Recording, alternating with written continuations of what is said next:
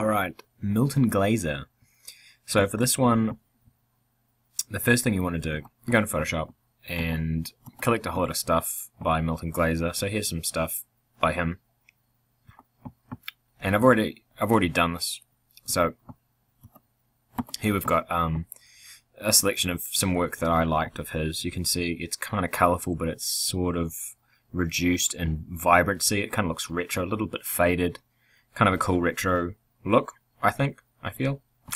Anyway, what was I saying?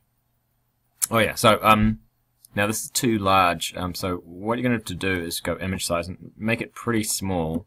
I'll show you why later, but just change this to 20% smaller. It's low quality, kind of low quality, but the reason is when you're saving this as a JPEG, I'm just going to call this a Milton to be analyzed. Did I spell that right? Yeah, Milton to be analyzed. When you save it as a JPEG, it's going to tell you how big the memory is for it. So at 275K, this image is too big to be analyzed by Color Explorer. So I'm going to bring it down to the quality of 11, and it's 214. So that's fine. It's okay. Don't need that anymore. I'm going to come back to Photoshop in a second. We're going on the internet, go to Color Explorer, go choose File, and Milton to be analyzed, and upload that image. And we'll see what kind of colors Milton Glaser uses. Okay, so no surprises. Some pastels, some pinks, some mauves, you know, black is a color he uses as well. But you don't have to use just 10. If you don't like those, you could go to 15. See what you come up with 15. Yep, I like those ones. They're okay. So what we're going to do is we're going to print the screen, go back into Photoshop, and paste this in. And these are the colors that we're going to use in our golden section for our designer. So open up a golden spiral, a golden section, golden spiral, whatever, and just using the two tools of the eyedropper and the paint bucket tool, you can quickly fill it in. So I'm just going to do that. Okay, so here we have a golden spiral filled with Milton Glaser kinds of colors. No surprises, lots of pastels, colorful but slightly dulled. So we can start working on the poster. So go New, International Paper A3, 300 pixels per inch. So here we go. This is the poster, and I want to have that golden section in here. And I'm going to put all my golden section color analysis in the bottom right hand corner, and I'm going to give it a stroke just to separate it from the outside. Black is a color that Milton Glaser uses, so I'm just going to use black. Right, cool. So the reason we're going to have this on the poster is so that we can quickly grab colors that we want to use in the poster, and everything that we're going to use is from this, but also it shows the rest of his sort of color scheme. Alright, so let me just show you some stuff that I did before we started. I've gone on the internet and I found some stuff about Milton Glaser. It's kind of bio. He's Hungarian Jewish, lived in New York, he did the I Love New York logo, psychedelic Bob Dylan poster. It's just about him. What I want you guys to do is actually talk more about the style, but I don't have enough time for this. But I'm going to do 4, you're going to do 1. So this is Milton Glaser. And the other thing I did is downloaded some cool fonts from the internet as well. So some of these are default, some of these 1001 fonts. This is some of them F fonts. 3 of these I think are from Font Squirrel that I quite like. Font Squirrel doesn't have that many fonts, but what they do have are quite cool. So Cartoon Adventures is nice and fun. Johnny Lunchpail, I've never seen this one before, but it's really cool. I like the eye. Magical Mystery Tour is sort of a Beatles font. Delta Haymax 9 just reminded me of the 60s cartoon I used to see. And Playfair Display.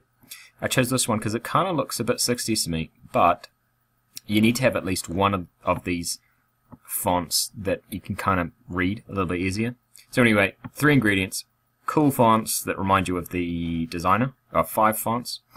And some information from them. And some images. So now we're gonna just open up some images of I'm gonna put it third in zone. So here's some images. So I want to have the picture of the artist, and whoops, and some other things that he's done. So it's up to you what you decide to use. I'm gonna put this one in, and what else? Well, we all know him from this one, so I may as well put this one in. That's a quote from him. And I don't know, this one.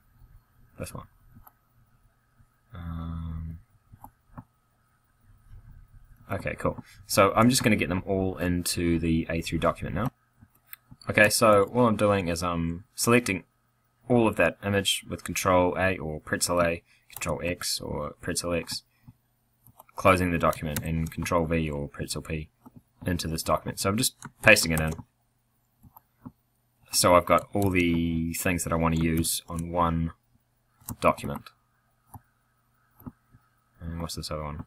Have I got this one? Do I need it? Yeah, I'll get this one too. Okay, cool. So let's just turn these off for a second, except for the color scheme. So what I want to do is get a background color, something that's not too obvious but looks kind of Milton Glaser. So I don't know, just to be interesting, I'm going to choose this sort of mint here and fill the entire background with that mint. Alright? Or is it blue or green? I can't tell, but it's kind of a cool, funky color. And the golden section is going to go at the bottom. Now, what have we got? So, okay, so I want a picture of the designer. Up here, might make him a little bit bigger with Control T or Pretzel T. Might make that a little bit bigger. I'm not going to go too big. Most people kind of like this one, but I might just do a section of it though. Oh no, I'll do the whole lot. And this one, don't know where I'm going to put these all, but I'm just going to play with the sizes a little bit. I might put this one at the top left. That one I'm going to talk about in a second. And this one can go down here, but I want to get rid of that text, so I might just use a selection of it. I think it's a bit too big.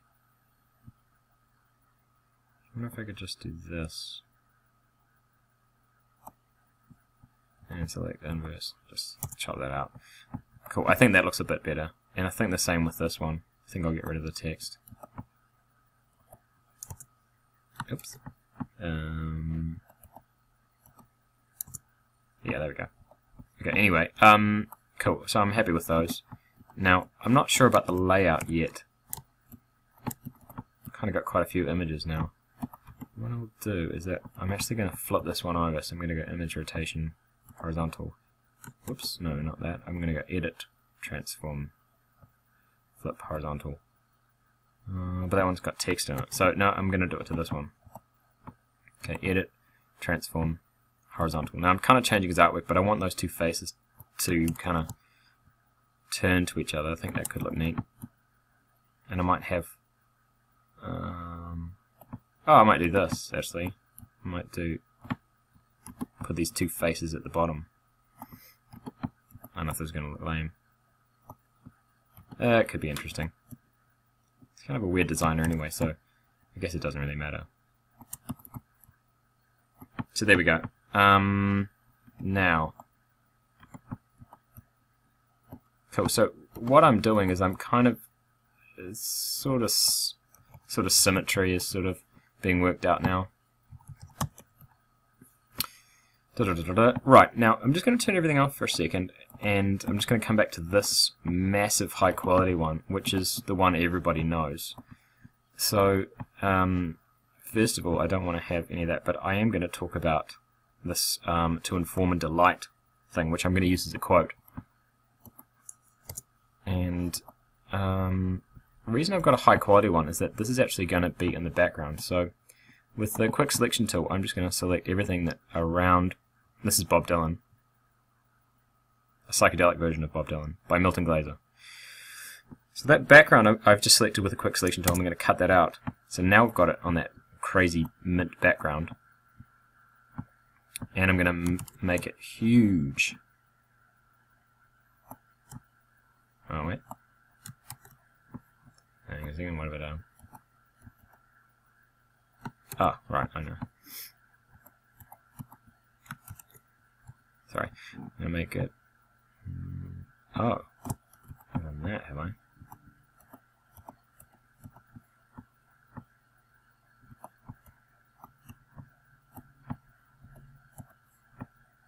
Sorry about that. So anyway, all I did was I just made this version bigger. I don't want that picture of him there, but I'm just going to move that back until we just get the face. Cool, there we go. And the reason I did that is that we're going to use this as a shape for where the text is going to go. And we want this. I'm not so sure about these other bits and pieces, because that's kind of like getting in the way now.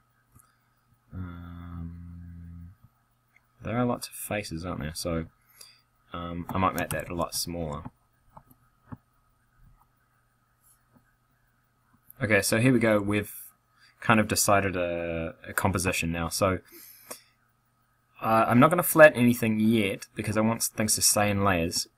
The first thing I'm going to do is I'm going to put the name of the artist here in black, Milton Glaser, and I've chosen this cool Cartoon Adventures one. I think that kind of sums them up. But I'm just going to decrease the size a tiny bit. So there we go, Milton Glaser. And I might put that there. Or is that the best place? I'm not sure. Maybe I'll put that on 2 lines. So these are kind of design considerations that you need to have, because I can make it a little bit bigger, you see. But I like that font. It's fun. It's fun. I might actually try to get Glaser on a closer, so I might put that on a different layer but the same size and just have it a lot closer. There we go. Milton Glaser. So Milton and Glaser can be moved together, and it's looking quite cool there. And then I'm gonna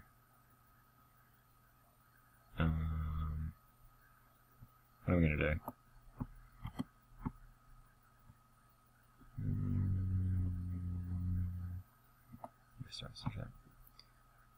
Okay, cool. So I quite like Milton Glaser there. Now, here's the trick.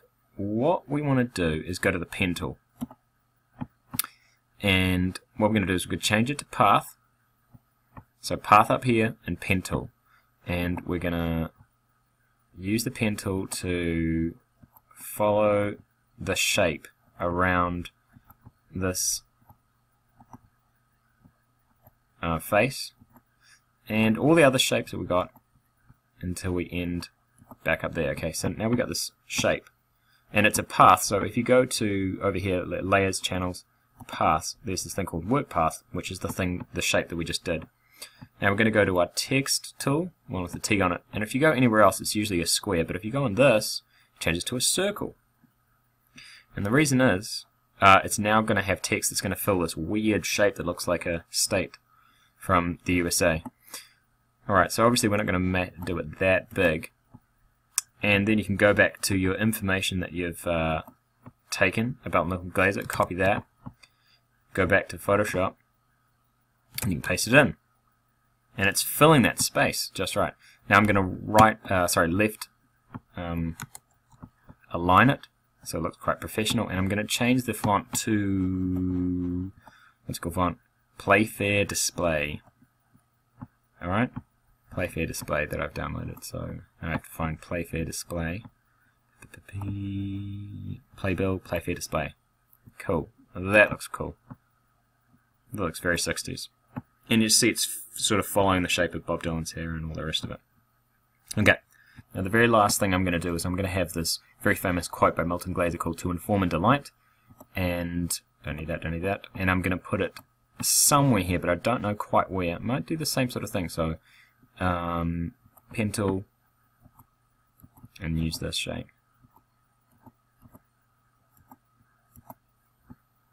Cool. Now the last thing added is to inform and delight in Johnny Lunchpail